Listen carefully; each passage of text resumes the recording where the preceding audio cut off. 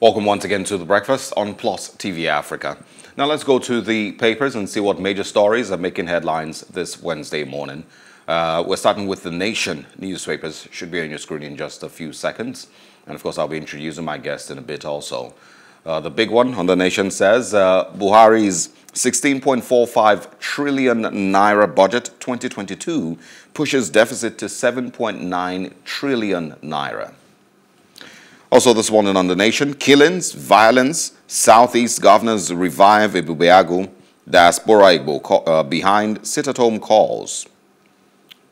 Okay, all right, also, IOC's mall leaving Nigeria onshore over litigations, says Silva. And 180 million telephone lines linked with NIN. Education students to get 75,000 naira stipends, and PDP chairs zoning to North gains more support. Once again, the PDP chairmanship zoning to North gains more support. EFCC probes 155 billion naira pension fund fraud. Still on The Nation newspapers this morning, police parade 11 suspected kidnappers in Abuja.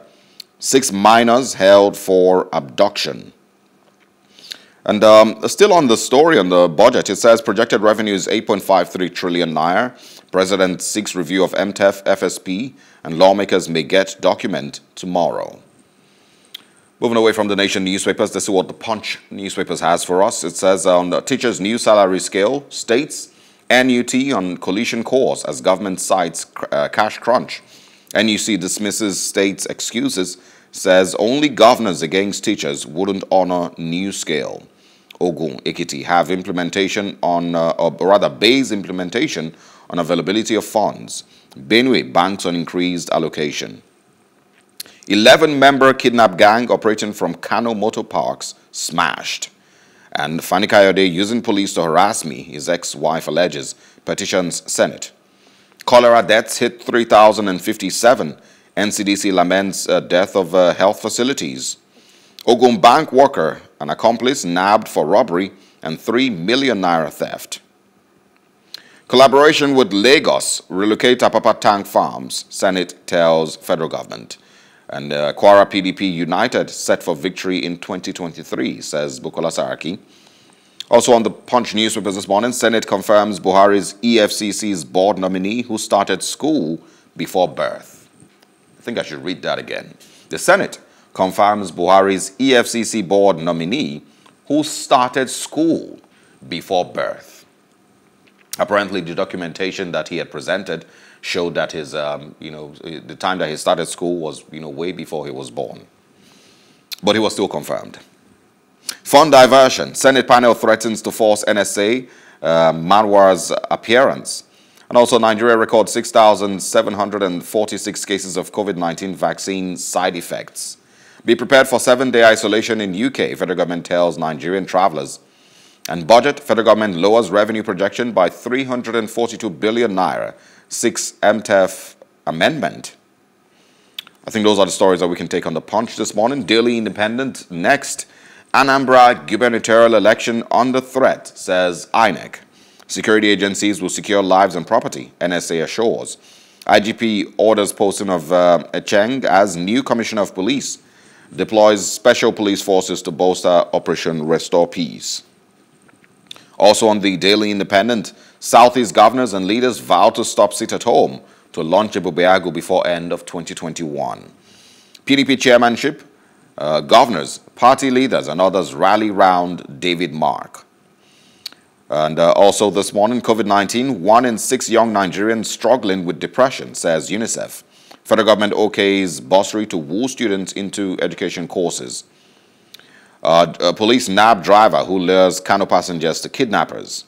2023, Okukwe declares to contest for president.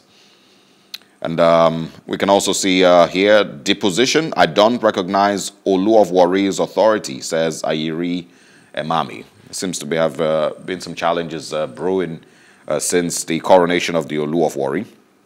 And finally, on the Daily Independent, Buhari jerks up 2022 budget from 13.98 trillion naira to 16.45 trillion naira. Presents it to National Assembly tomorrow. INEC gets additional 100 billion naira for 2023 polls. Finally, to the leadership newspapers, Senate bends rules to allow PMB present 2022 budgets tomorrow. President returns MTEF to National Assembly for amendment, raises appropriation from 13.98 to 16.45 trillion naira. And also, Southeast governors move to end killings, give IPOB give IPOB red card over sit-at-home order. INEC raises fresh concerns ahead of Anambra polls. And also, Supreme Court continues Petrol Union hearing tomorrow. Police parade 38 suspects for kidnapping and robbery. And WTD, Nigerian teachers decry impact of COVID-19. Finally, on the leadership, federal government approves zero import duty for vessel acquisition. These are the big stories across the papers this morning. We'll say good morning to Mr. Ademola Akinbola, publisher of the Podium Media. Thanks for joining us. Good morning. Thanks for having me around once again. It's my pleasure. All right. I think we can start the conversation from the Southeast governors and their move to stop the IPOB and, of course, the insecurity challenges in the Southeast. Apparently, it's on the top of the Daily Independent. It says Southeast governors vow to stop sit-at-home to launch Ibobeagu before the end of 2021. What are your thoughts and how successful do you think they might be? Thank you. I think the Southeast governors have just woken up from their slumber, which is good. But I think it's a little bit too late. Hitherto, they've been playing politics with this. They've been blaming the federal government. They sat back, they enjoyed the show while they engaged in buck passing. But now that the problem is right on top of their noses, they are just realizing that they need to do something about it. Well, as far as I'm concerned, I don't see any credible election taking place in Anambra State. We're talking about November 6th, which is barely 1 month from now. I don't see any credible election taking place there. Okay, and this is something I knew that should have been nipped in the bud long before now. So I want to believe that the Southeast governors, they left it a little bit too late. But let's hope that something would be done between now and then. But like I said, HIPOB and all the other terrorist organizations in the Southeast, they seem to have gained a lot of ground across those states that I do not know what the governors are going to do differently in the next 1 month to flush them out. Quite frankly, these are people that have been having a free run, killing, kidnapping, and doing all sorts of things. So what are they going to do differently? I do not know. But good the thing that they have come out openly to admit that this is a local problem that needs local solution. No, I've always said that the state governors, local government chairmen, they have a huge chunk of the blame in terms of what is going on in Nigeria today. Everybody seems so comfortable blaming Abuja. Abuja is not doing this, Abuja is not doing that. But the governors are the chief security officers of their states.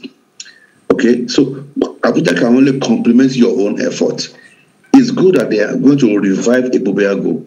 Okay, and this is what we've been calling for, regional policing.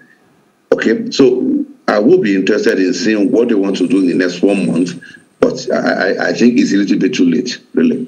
It's also, key, I believe, to also mention that, I think the Southeast, because of the security, apparatus that has, obviously been shown to be very weak.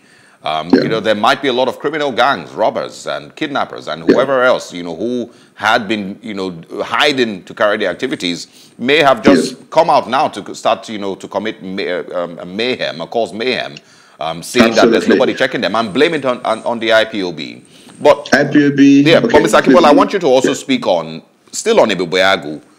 If the governors do not get the authority to arm Ibobeagu and give them guns, then how useful are they, seeing how ruthless and armed these criminal elements in the IPOB or wherever else have been?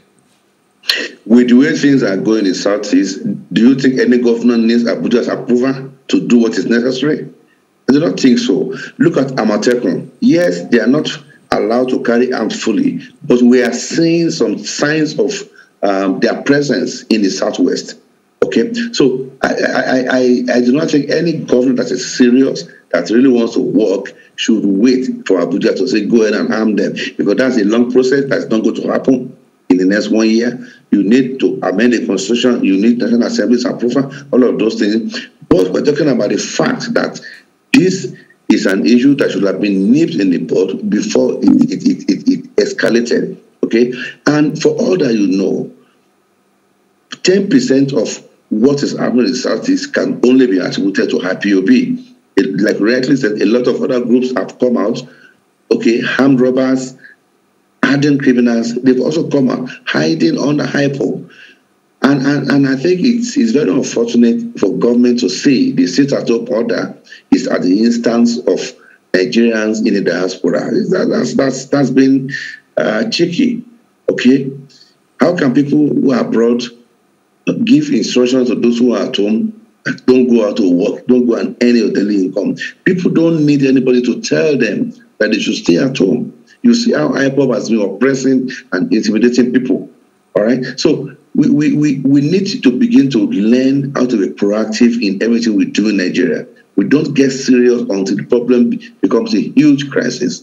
So I feel for our colleagues from the Southeast. Like I said, I do not see any appreciable result coming out of all this governance effort in the next 1 month. And INEC itself has come out to admit that the election is under threat.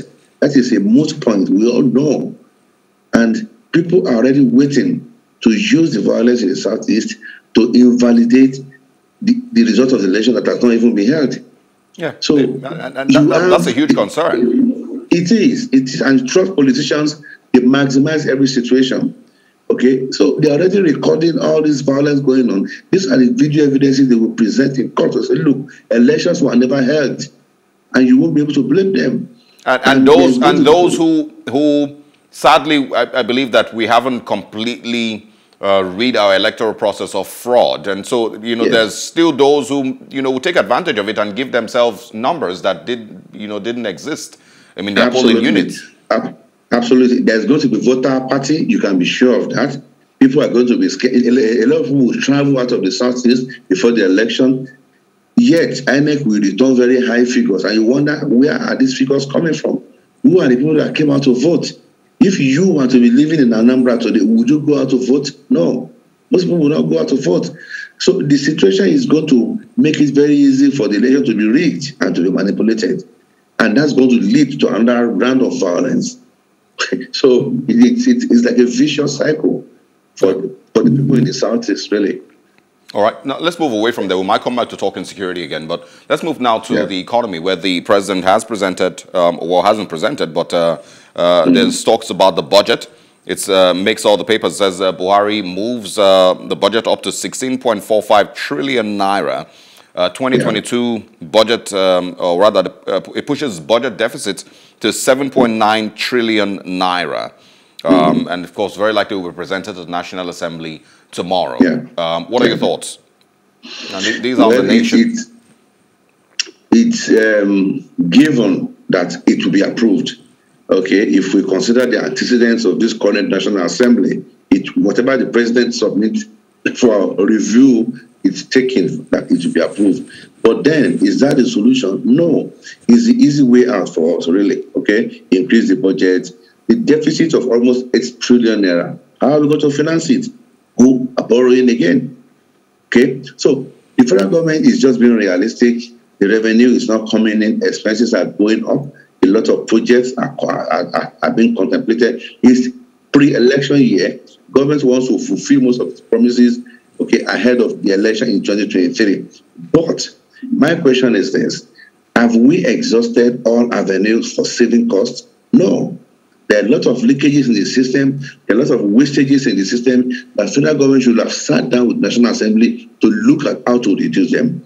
The National Assembly should, as a matter of urgency, make some sacrifices in terms of its allowances, emolument, and stuff like that. Public office holders across the board, let's begin to look at areas where we can reduce our expenses.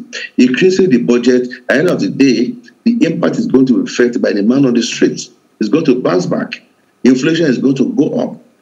So, for me, this is the easy way out. It's the lazy way out. Government should be telling us How am I going to cut expenses? The profile of our public expenditure is ridiculous, but nobody's talking about it. We spend so much money on elections that do not even produce credible leaders. We spend so much money feeding our public officers who do not even add value. These are areas we need to look into. But the question is, who has the political will to do these things? Nobody. Not even the president. Isn't it, sad, that we've gone these many years and there's still not been any processes that have been implemented to stop the leakage of funds in Nigeria, and this is across MDAs, across the country, where there's still loads of leakages, where funds just disappear and never make it into government coffers. And of course, I also agree with you and the government's need to also cut down on its expenditure on frivolous items. Yeah, you recall that one of the favorite quotations of Mr. President before he was elected was that corruption will kill Nigeria if Nigeria does not kill corruption. How prophetic that statement has turned out to be. He is not be able to kill corruption in 5 years, and corruption is killing Nigeria gradually.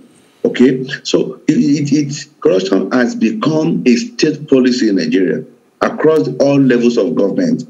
And the National Assembly, as it is currently constituted, has turned out to be the major hindrance for us in Nigeria. There's nothing we can achieve in Nigeria if we don't review the Constitution. We need to do away with a lot of stuff. But National Assembly, they are the greatest beneficiaries of the current arrangement. So I don't see them agreeing to any of these things. Public officers are so comfortable. They've gotten used to the huge patronage that they are getting from government. They are feeding fat on the public treasury, and they pass all the impact, they pass all the effect to the common people. So yes, corruption has become a state policy. It's like if you can't beat them, you join them. That is what everybody does in Nigeria. Unfortunately, we thought this president would do something about it, but he seems to have also resigned to fate. He has not won the battle, and that was meant to be one of his selling points. He hasn't done very well. He has not done very well, and I do not see how the next president or the next government will be able to stop it. Because it's been woven into the fabric of our life in Nigeria, in the public sector especially. It's unfortunate. All right. Still on the nation, if you can look at the top of your screen, it says the PDP chairmanship zone into North gains more support. David Mark is the front runner. And of course, the way that the narrative has been, spinning lately, they say if the chairmanship goes to the North, it means the presidential candidate will be a Southerner. Mr. Akinbola, what are your thoughts? Well, the PDP is trying to respond to the mood of the nation. Remember last week we talked about the fact that, yes, it is not in the Constitution, but power rotation has become the unwritten rule in the political landscape of Nigeria. It's funny when some people say it's unconstitutional, like the Northern governor said 2 weeks ago, it's unconstitutional. All this while that you have been getting it, you never knew that it was not constitutional. Now the South is asking for it, you are saying it is unconstitutional. So yes, the PDP is trying to go a step ahead, looking at the mood of the nation, especially in the South-South, Southwest, Southeast, and look, everybody wants power to come out to the South. So which means if they've chosen someone from the North to become the chairman, automatically the candidate for presidency will come from the South. And I see APC also towing that line. Forget about all the sound bite by the Northern governors. I see the APC also choosing someone from the South to contest.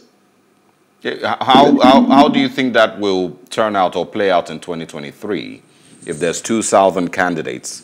What would both parties be looking out for to present, a better candidate and to hopefully get to win? Yeah, it now depends on what happens at the conventions of the 2 political parties. Okay, if the plan goes according to the way that they want it, 2 Southern presidential candidates emerge, then of course the votes are going to be split in the South, and the North will be the deciding factor. Okay, whoever the North votes for between the 2 candidates will end up being the president. But For the South, it's like head or tail will win. Okay, if the two parties present candidates from the South, which automatically means that 2023 will see Nigeria producing a Southern candidate. So votes are going to be split in the South, and the North, the key state in the North, will be the deciding factor. It's going to be an interesting development. Of more importance to me is the quality of the candidates that we emerge from the two political parties. It's not just enough to zone into the South. Efforts must be made to go for the best candidate. If we know what's good for us, it's not just enough to say, oh, it's my right, it's my turn, it's my region's turn. The two political parties must make conscious effort to go for the right and the best candidate.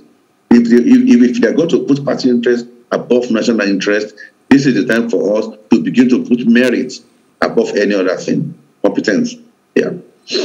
Okay. Let's move to the Punch now. One of the stories here says Senate confirms Buhari's EFCC's board member who started school before birth. I want to believe that the Senate has done its investigation and has discovered that this chap or this man has no case to answer. Otherwise, it's business as usual. It's business as usual. Nigeria is a place where people spend a lot of money to get Senate endorsement, to get Senate approval, believing that that money will be recouped. There is hardly any public officer that has not gone through the process. So Senate screening has become just a smoke screen. It's become a ritual. It's become a routine to fulfill all righteousness. If there was indeed a very strong evidence proving that this guy has falsified his age and has forged his records, what is the essence of you going ahead to approve him without telling us, oh, we've investigated, this is the result of our investigation, this man is clean. So it's like, take it or leave it. I want to believe that SERAP and other advocacy groups will go back to the drawing board and get more facts that will nail this guy. It's just a matter of time. All right. Now we're talking about records. Before we move on to another story, I'm going to move to the Daily Independent next. But there's something that I was speaking about earlier on Top Trending, and I just want to get your thoughts on it. How we somehow, some way, have certain persons that hold political offices in Nigeria, or have some political relevance in Nigeria, but have very, very incriminating pasts. And of course, the reason I'm bringing this up is because of the Pandora Papers release on the Kebbi State governor. And of course, the crimes that he was allegedly accused of, and of course, the report that he was also in jail in the US for a while, for the same money laundering charges, but eventually made it to become governor, was in the Senate in Nigeria, and then made it to become governor today. There's a couple of them, that are in the National Assembly have been governors that have had drug charges outside Nigeria for a while, but made it back here and eventually still became political office holders.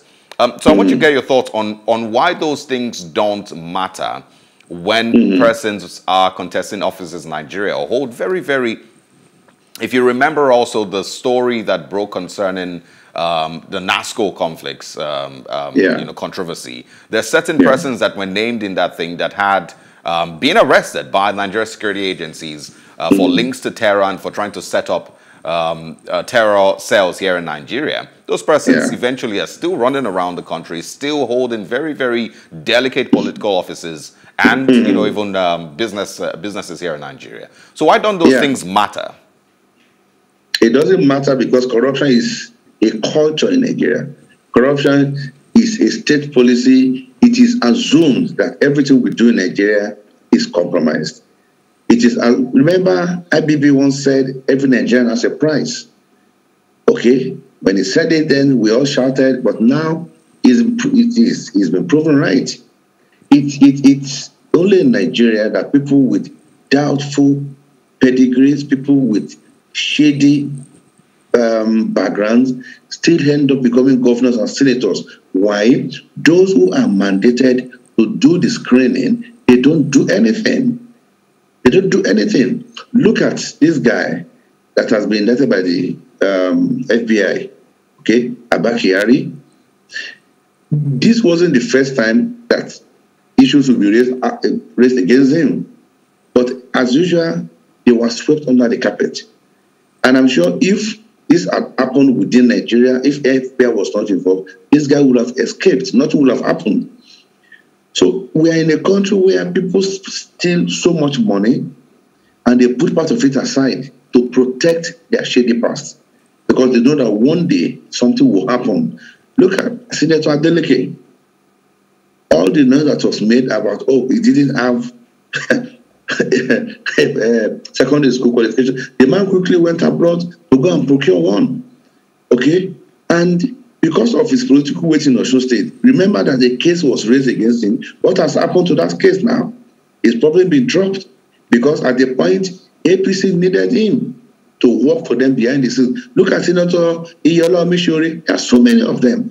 You said a couple, not a couple. There are so many of them out there who have a very dangerous past that we have not cared to investigate because they have amassed so much money. So in Nigeria, when you have so much money, then you live above the law. Nothing happens to you. Look at Fayose. Look at Bukola Saraki. Go to the Senate. All the ex-governors are there, enjoying their loot. EFCC is not making noise. What has happened to Fayose's case? What has happened to Dino Melaye's case? Nothing. What has happened to this other? So many of them. So corruption has become a way of life for us. So you go into government, you steal so much money, you settle those who you need to settle. It is sad. We shouldn't be discussing this on national TV, but that is not the way we are. So it's nothing to us. It's nothing to us. You don't have certificate. You are accused of a crime 20, 30 years ago. Don't worry. Steal enough money, settle EFCC, settle ICPC, settle Nigerian Police Force. You are fine. That's just that because you look at even Bola Tinubu, the Chicago case, up to now, what has come out of it? So there's a long list of Nigerian politicians who have had a tainted past, but who are still enjoying themselves today and who will likely become public officials tomorrow. Yeah. Look at this guy that died in Ogun State. I can't remember his name again. The big guy that was also accused of being involved in drug crime in the United States. Yeah, I remember. What happened? The guy, Obasanjo, was fighting at a point. He couldn't go to America. Look at even former Vice President Atiku. So it's a long list. And the media also, unfortunately, the media, our constituency has been compromised. We do not investigate any longer. We thrive more on using press releases. How many media organizations in Nigeria, including mine, how many of us have a huge budget for investigation?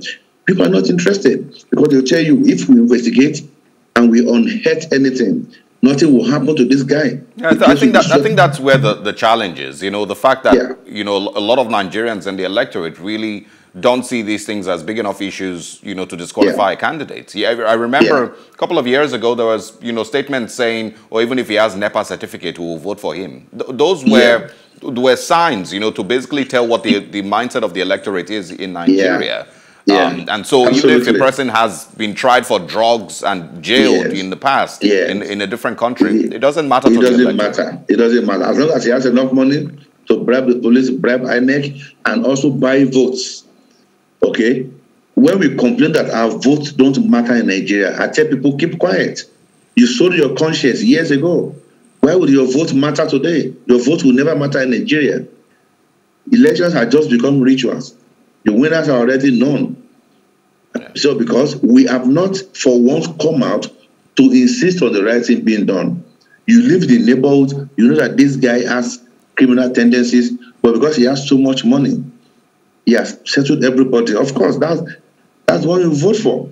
I've seen situations whereby people who had very terrible past won elections against people who have integrity. Only in Nigeria would that happen. Because a professor going to contest an election who probably don't have enough money to buy votes. But a businessman who has been in government before has so much money to throw around. That is the person Nigerians will vote for. He has money. So it's something that has become a culture for us. We don't see anything wrong in those things. All right. Let's now move and talk a little bit about COVID-19. There's a couple of stories here. On the Daily Independent, one of them says, COVID-19, 1 in 6 young Nigerians struggling rather with depression, and that's from UNICEF. I think one of the papers also speaks about vaccine reactions. Here in Nigeria, about 3,000 or so people have had certain vaccine reactions. I'm not sure what paper that is. But quickly share your thoughts on the depression story. Depression is real in Nigeria. Depression is real. That's why when Facebook went off for over 8 hours, I think that was on Monday, I'm sure Nigerians would have felt it the most all over the world. A lot of Nigerians, they sleep, in quotes, they sleep on social media as a way to let off steam, as a way to get over depression. There's no job, business is slow, no electricity, a lot of stuff. People are going through a lot. So depression is real in Nigeria. I want to believe that figure is even understated. It's really understated. You see a lot of people wearing good clothes, but they are going through stuff that they can't even discuss. Unfortunately, there's no social safety or social security net for anybody in Nigeria. When you rise in Nigeria, you rise for yourself. When you fall for yourself. And there's nothing to fall back upon. Nothing, absolutely. No arrangement by government to help people to go through difficult period. None. So depression is real. You look at parents who've lived all their years. They've worked for government. Now they are retired in their 60s. They can't even get their pension. The little money they have, they are spending it on themselves. They are spending it on their children who are unemployed. I was telling someone at the NYSC, it was on this program that you waste almost 2 years of people's lives in the name of going for NYSC. 2 years that they should have been spent working and earning income and supporting their family. So people are really depressed in Nigeria. It's real, and it's just so unfortunate. It's real. And on the COVID-19 case, let me just share. It says Nigeria records 6,746 cases of COVID-19 vaccine side effects. I have heard a couple of people complain that, I won't take this vaccine because of his side. In fact, yesterday I was talking to someone who said no, that he has seen physical evidences of people who suffered side effects. Nigeria is a place where we don't keep records, unfortunately. Medical records are not reliable, okay? There could be some coincidental side effects. Someone who already has some comorbidity, somebody who already has some medical issues, he takes the vaccine probably pushes out those issues, and he tries to link it to COVID-19. What I'm saying is that this information is not enough to discourage people from getting the vaccine. It's not. At the end of the day, the benefit of having of going ahead to take the vaccine, the benefit outweigh the so-called side effects. Right. So that's my own point. I'm not going to argue or deny the fact that there are side effects. I've taken my complete dosage. Nothing happened to me. Glory to God. But if there are people, which of the vaccines did you take? Pfizer. Pfizer, okay. I took Pfizer, yeah, which is one that is really most recommended in this part. And I'm not sure Pfizer is readily available in Nigeria. I think we have Moderna and we have AstraZeneca.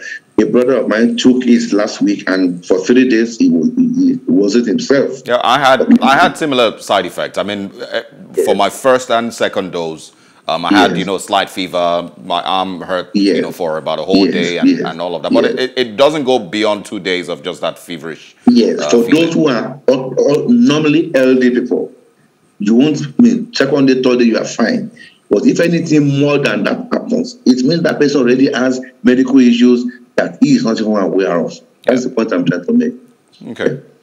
Well, hopefully, what's most important is the information sharing concerning COVID-19 and how the National Orientation Agency, the NCDC, needs to do better with the information that they put out, to get people to understand better how the vaccine works. Absolutely. to stop vaccine hesitancy. I want to share, let's move to the Daily Trust newspaper. We didn't get to touch on this before, but this is very interesting, and some of the things that we haven't spoken about this morning. It says pressure mounts on Buhari to probe Bagudu and Peter Obi and others, and that's with regards Pandora Papers and what has so far been, exposed. There's still 8 more Nigerians to go, on the list. The names haven't been dropped yet, but, from the records, it says about 360 plus persons across the world and, have been put on the Pandora Papers investigation. And of course, they are in different countries. Nigeria has 10 persons of interest, Peter Obi and Bagudu of Kebbi State currently. Do you think and I think it's one of the reasons I even asked the question about why don't these things matter to the Nigerian electorate? But do you think that these are important enough for the Nigerian government to look into? Absolutely. Absolutely. I mean, by now, I should expect a memo to have landed on the table of the EFCC chairman to say, look into this, do a thorough investigation. And some people will tell you that how come it took the Pandora box, just like we had it with WikiLeaks, how come it took such effort for us to even be hearing of all these things? Okay? Without prejudice to what the investigations would discover, Peter Obi, as far as we are concerned, is a clean man, modest, who doesn't have anything. All right? But this is information that is fresh, that is new, is telling us something different. So yes, the Nigerian government should be very interested in getting to the root of this. Apart from the, advocacy groups that would naturally latch onto this, I expect the EFCC to start work. I expect the ICPC to start work. Well, I think also, that a lot of these things, were meant to work on the sentiments of Nigerians and how they react, even before they read, deeper into some of these stories. Some of them, had clickbait headlines, just to catch your attention. And if you read closer into it, they're very, very, very different stories. Peter Obi's own doesn't necessarily say that he stole money from anywhere. It really just says that he set up shell companies for tax avoidance, not tax evasion, mostly tax avoidance. That apparently a lot of businessmen do across the world, set up shell companies to avoid tax. And so what I think would be important to know is whether those funds were truly from his businesses, which he has never hidden. He has always been known to be a rich man. The only problem that people had with him was he was very tight-fisted and never allowed people to take Anambra State money, recklessly. What I think, would be important to, speak about with regards to his case is, knowing whether those funds were taken from Anambra State or not. And if they weren't, then he really doesn't have a case to answer, except with the Code of Conduct Bureau. And if he declared those funds that were outside Nigeria. Absolutely. Absolutely. Yes, you're very correct. It's too early to begin to assume that this has to do with his tenure as governor of Anambra State, even for Bagudu. So let the investigation start and let the process be very open and transparent, because these are the things, these are the building blocks of Nigeria of tomorrow.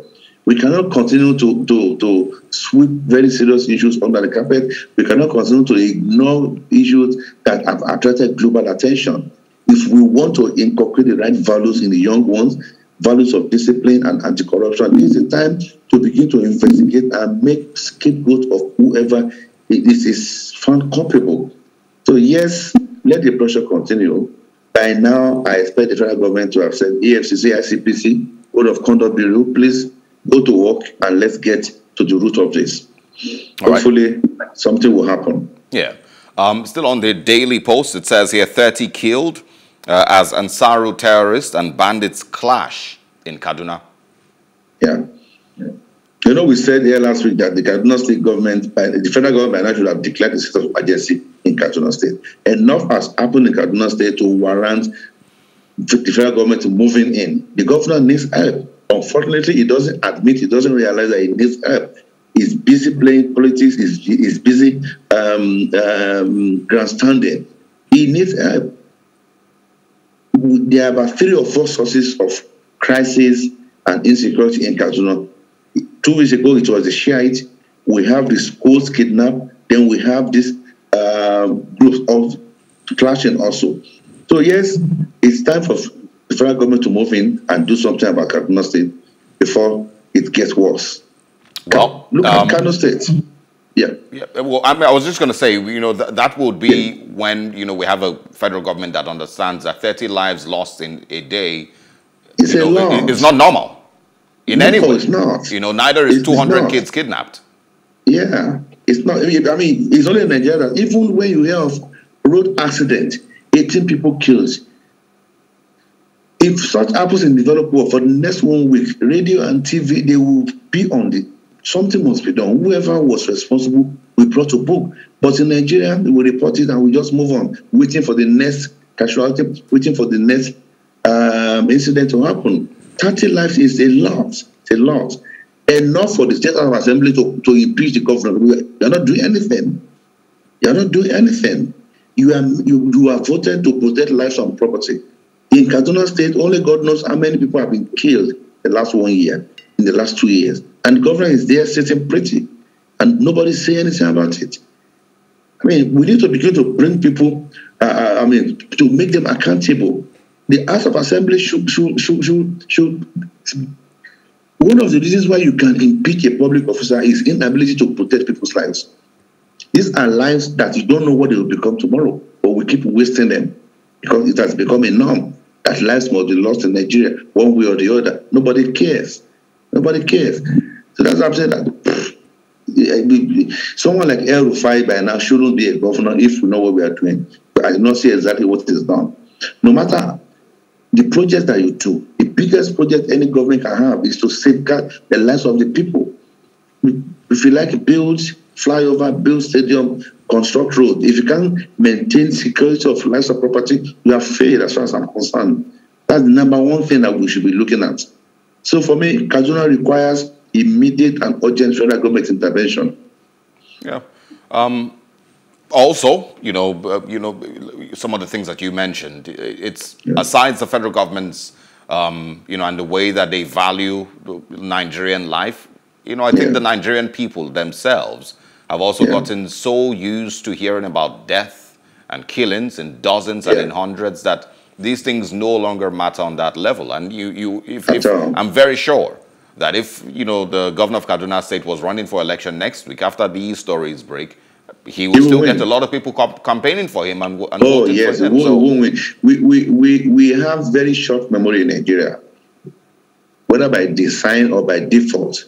We have very short memory in Nigeria, especially when it comes to public officers. We are too forgiving. We are too forgiving of their sins.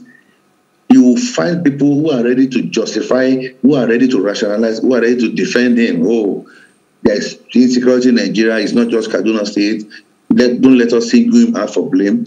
But when we don't single people out for blame, when we don't deal with them on a case-by-case basis, then you have an aggregate of problems all over the country that we end up not being able to handle.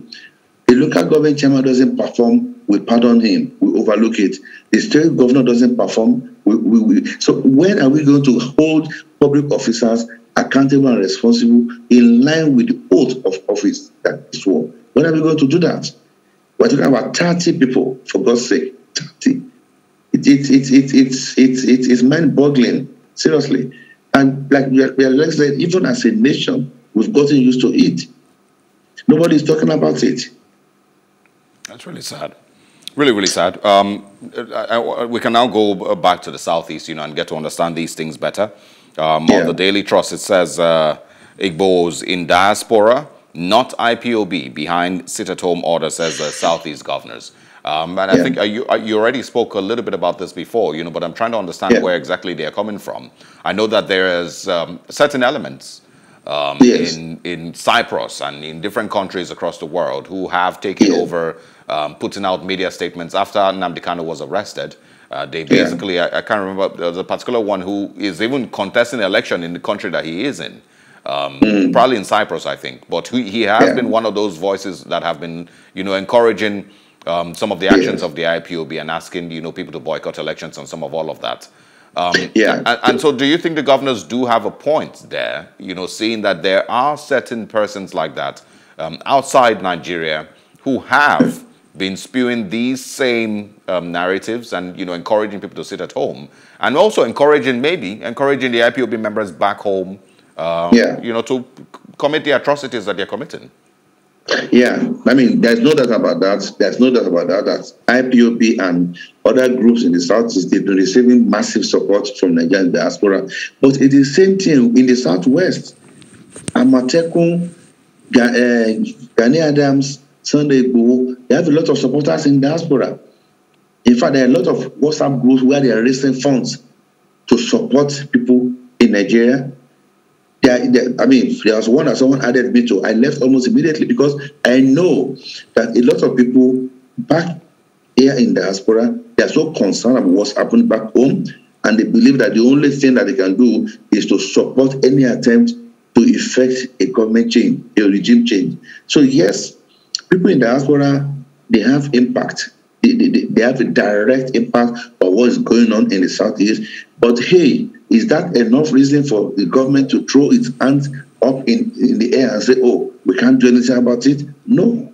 It is not peculiar to the Southeast. It's happening even in the Southwest. A lot of Yoruba advocacy groups exist in diaspora, supporting what is going on back home, sending money, okay, organizing quite a lot of stuff. So that's not enough for a particular state government to say, oh, even in the north, the federal government has asked us to say Boko Haram, they have very powerful and influential sponsors outside Nigeria. So terrorism all over the world is usually funded by people outside the country. So that's not new.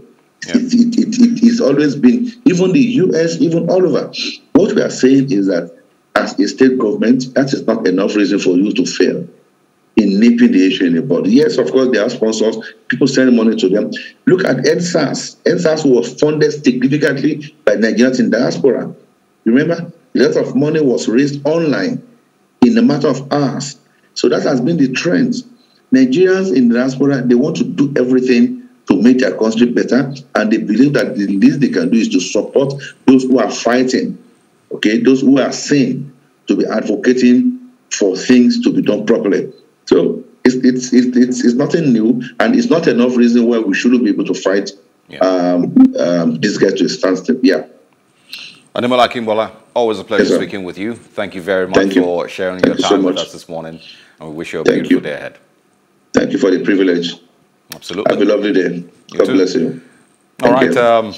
Stay with us. We're now moving back in history, the 6th of October, and I'm going back to the year 2010, 11 years ago. One of the world's most famous social media apps, Instagram, was founded on this day. If you remember 2 days ago, you know, there was panic across, Nigeria and across the world when Facebook had its challenges and Instagram shut down, WhatsApp shut down, Facebook also. The app basically has become one of the most famous across the world, one of the most used across the world, and was eventually bought for $1 billion. I'm going to confirm what year that was, by Facebook, seeing how fast it was growing. Started with about 100,000 subscriptions and then has grown to more than 1 billion subscriptions, I believe. It's an app that was launched on this day and racked up 25,000 users in just 1 day. The primary focus of the app when it started back then was to feature photographs, especially those taken on mobile devices. And it was only actually launched on the iOS platform when it launched. At the end of the first week, it had been downloaded more than 100,000 times. By mid-December, the number of users had reached 1 million. It was the fourth most downloaded mobile app of the 2010s. Just a little bit of history for that. And also, I'll quickly share more. Yes, in April 2012, it was bought for $1 billion in cash and stock by Facebook. Originally launched for just the iOS, it eventually was able to work on Android phones a couple of years later. 2 months after it was launched, it had 1 million followers and 10 million subscribers and 10 million subscribers in a year. By June 2018, Instagram had 1 billion subscribers. And just sharing a little bit of this and that here and there. Of course, it started with just photos and then moved to being able to share video content. Started with maybe, I think, 15 seconds video content, and now you can share video content of as much as 10 minutes, even more, hours even of video content on Instagram. Reels have also come up on Instagram to make the usage more interesting. But on this day, in the year 2010, Instagram was founded. Stay with us, we'll take a short break. When we come back, we're talking zoning across Nigeria. How important is that discussion as we move closer to the 2023 general elections?